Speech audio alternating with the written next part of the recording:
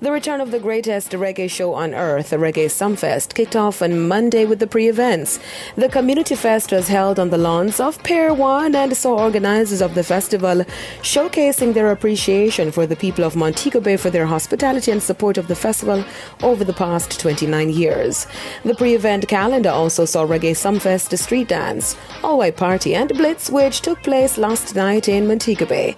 Now tonight, patrons will witness the return of Global Sound Clash that is scheduled for Pier 1.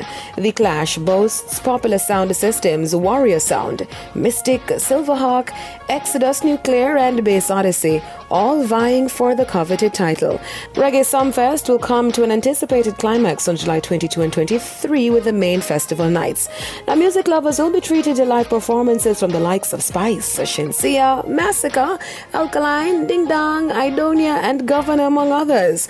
Meanwhile, Beres Hammond, Coffee, Sizzler, Dexter Daps, Christopher Martin, Yaxter, Chanel Muir, Nation Boss and Diani are among the entertainers slated to perform on July 23.